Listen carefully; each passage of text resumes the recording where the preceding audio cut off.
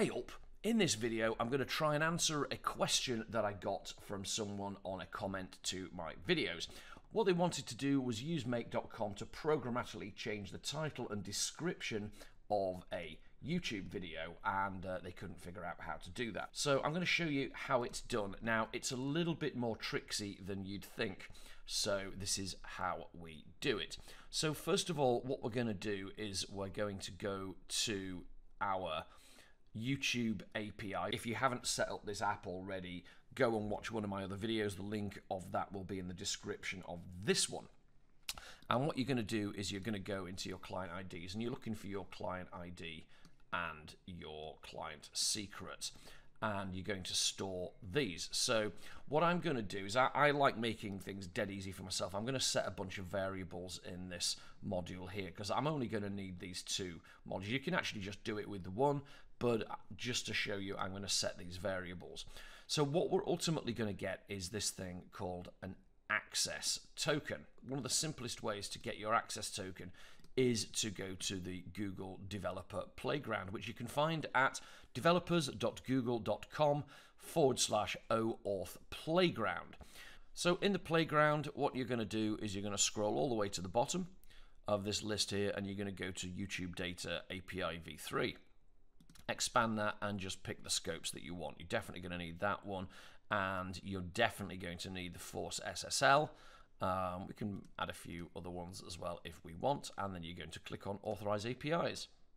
It's then going to ask you to sign in, and you need to sign in with the account that is associated with your YouTube account. In my case, it's this one here. Okay, and then you're going to choose your account or your brand account which is associated with it.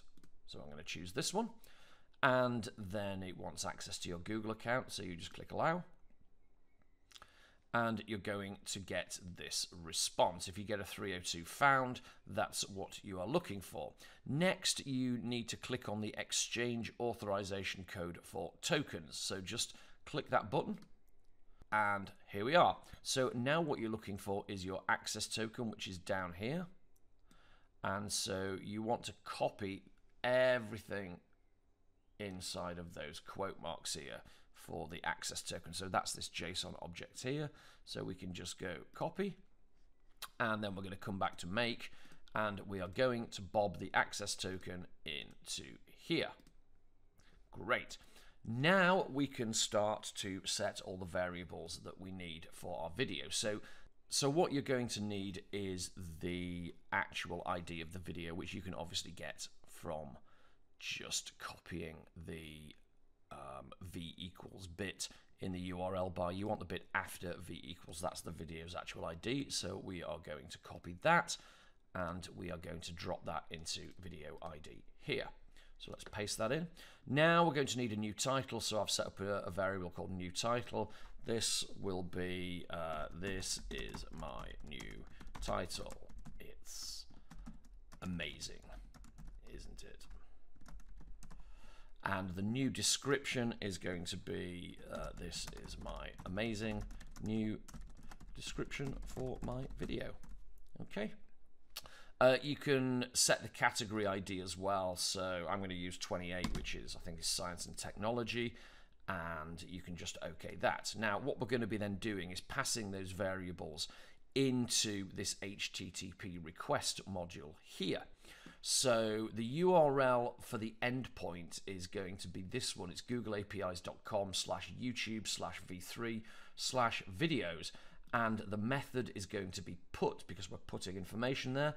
You're going to need a header called authorization, and the value of that will be bearer, space, and then the auth token that you're going to pass in. Now, obviously, I've already set this access token here as a variable, so I am going to use that. You don't need any other headers.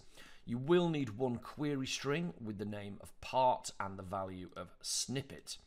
And obviously snippet is referencing this part which we're going to put in the JSON, which I'll come to in a moment.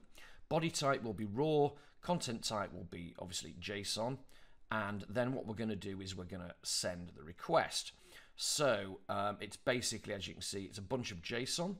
So we obviously open the JSON bracket here. The first key will be ID, and its value will be the video ID, which we're obviously going to pull from this variable that we set before. And then we've got snippet, which is obviously got this nested information inside of it. We've got the title, which we're going to pull from the new title, which we've set in our variable here. We've got the description, which we've set from the variables here, and we've got the category ID, which we've set here. So if we were to send that now, we will get a response. Make sure you you click pass response equals yes, because it's so much easier to see everything.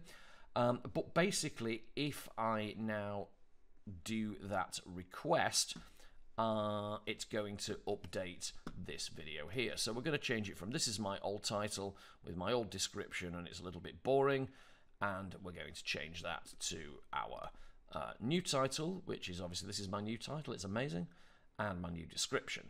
Okay, let's run it and see what happens. So here we are back in my studio. So let's have a look. This is my new title. It's amazing, isn't it? And my description, let's have a look at that. Just make sure it's done it. There you go. It has actually updated it. So if we were to now look at this video on YouTube, we will be able to see that it has indeed updated it. Superb. That's it done. I hope that answered some of your questions. Cheers for watching, and ta-ra from Yorkshire.